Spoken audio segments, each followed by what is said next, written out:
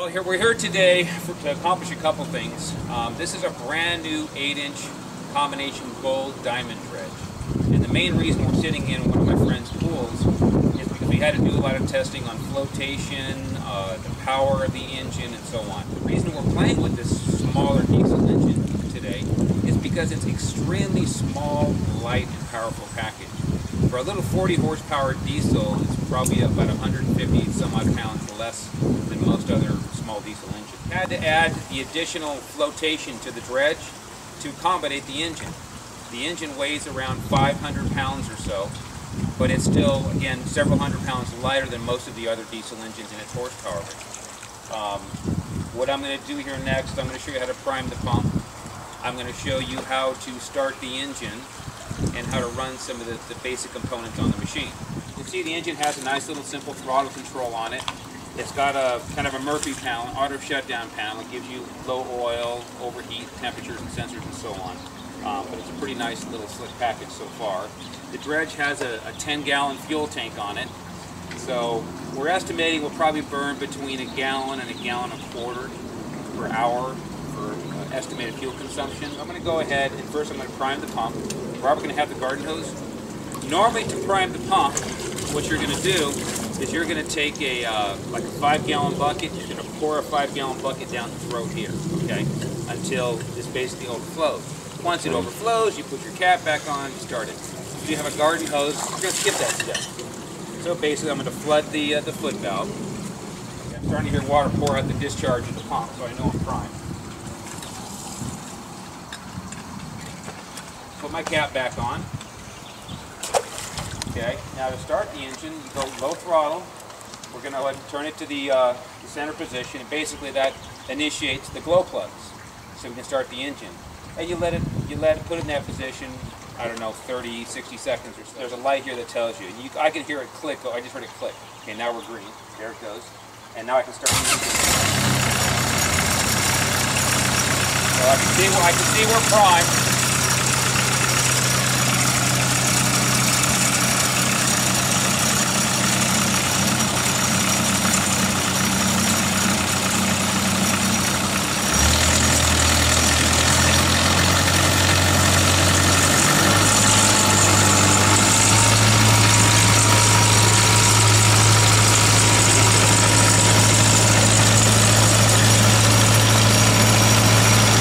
Get into a full-blown operation, I want to explain some of the basic plumbing on the machine. Okay. The first thing is, the most important thing is we just kind of went through quickly was the priming. Now when I'm talking about priming, I am just talking about having this entire system here flooded with water up to this point here. That means the pump is completely filled with water before you start the engine. And if you don't pre-prime the pump, what's going to happen if you're running the pump dry. And if you run this pump without water for more than a couple minutes, there's a chance that you can shorten the life of your pump seal. It is a replaceable part out in the field, but you don't want to have to mess with it if you don't have to. So always make a habit of having the entire system flooded with water before you ever start your engine. Okay? Let me talk about some of the pressure hose plumbing here real quick. We are coming off the pump with a 4-inch pressure hose discharge. Okay. Over at this end over here, we have a 4-inch by 3-inch by 3-inch splitter. So what we're doing is we're coming out with 2 heavy-duty pieces of 3-inch pressure hose coming down underneath the deck that I'm standing on right here, and they're going into the power jet. And if you want to, off here, we have what's called another Y splitter. And what this splitter accomplishes is it allows you to pull full pressure and full velocity off the pump. And we use this pressure hose for a variety of different applications. We're talking again about this hose right here. The pressure hose is used to power a smaller 2.5-inch, 3-inch suction nozzle that I'll show you in a few minutes, okay? And that's used for sucking up the ripples while the dredge is in operation. One of the big problems in the operation is to do a cleanup or to shut the system, to remove all the concentrates from the rip boards can take, sometimes a half-hour. With the use of a combination of this pressure hose and a smaller 2.5-inch or 3-inch dredge, you're able to vacuum the ripples while the dredge is running. This means you don't have to stop the machine every 6 hours to do a cleanup. You just clean it up whenever the ripples are showing signs of floating. In the diamond mining application, we may be evacuating the last 2 sections of the sluice box every 6 hours, or anywhere from 1 hour to 6 hours. In diamond type material, it's more important to clean it more frequently. Okay, I'm going to go through some of the basics on how the dredge works, first of all. Okay, once again, before you ever start the engine, you have to have the pump completely fill the water up to this level.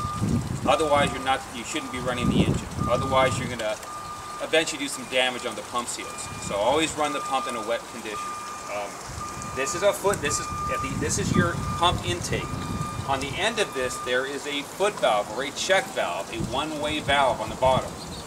So when you shut the engine off, you should be able to maintain a prime. So once you prime it that one time by basically removing this, fill it with water with a bucket of water until it overflows, put your cap back on, and then you can start your engine. So what happens is the pump just pumps clean water. So you're pulling in clean water through the pump intake, out of the pump, and the pump is producing somewhere around maybe 1,000 gallons a minute at about, say, 40, 50 psi.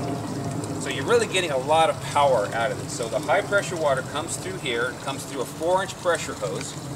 It comes into an aluminum, a very clean Y splitter. You can see this right here, okay? This maintains good velocity in the line. And you have 2 3-inch pressure hoses assemblies, okay? And the 2 3-inch pressure hoses go down and they come back and they both tie into the power jet directly below me. I'm going to go ahead and remove the deck here so you can see how the plumbing is on the power jet.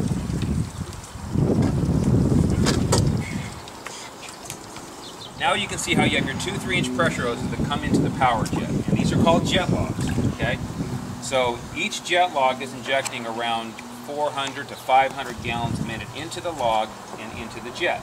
So you have a combination of water flow between the 2 logs entering somewhere between 800 and 1,000 gallons a minute going into the power jet. And that means on your suction hose, this is your suction hose here, is going to pull about a 1-to-1 ratio. So if we inject, let's say, 1,000 gallons a minute in here, we're going to be pulling close to 1,000 gallons a minute into your suction hose. You'll see here, this is a kind of like a clamshell that wraps around the suction hose. So you basically just slide your suction hose in, and when you get it in there, you basically just take these levers here and push this down here, and it locks the suction hose in place. And you have an adjustment here if you want to make it lighter, a little tighter clamp or a little looser clamp.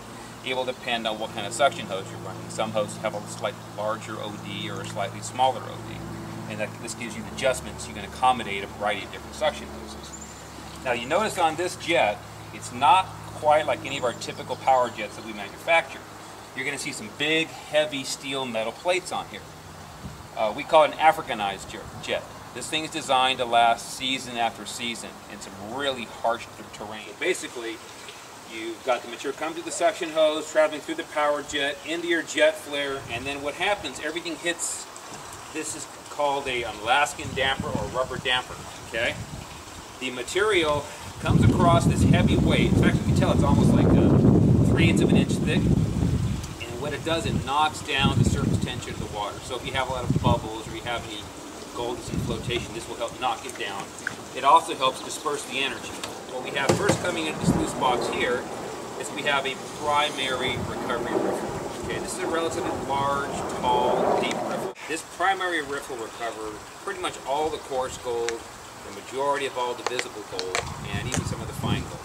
But this section here, we get tempted to clean it out, if we can, at least twice a day, because the majority of the value is going to be right here. The next section of the sluice box, we have a heavy-duty woven wire classifier screen, which basically covers up a double sluice layer.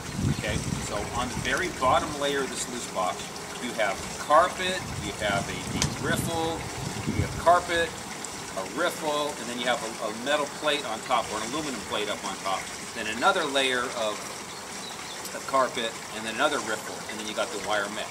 Okay, but basically all the 1/2 inch minus material goes into the lower sluice box, and all that 1/2 inch minus material is being washed through roughly about a 6 to 7 foot long sluice box.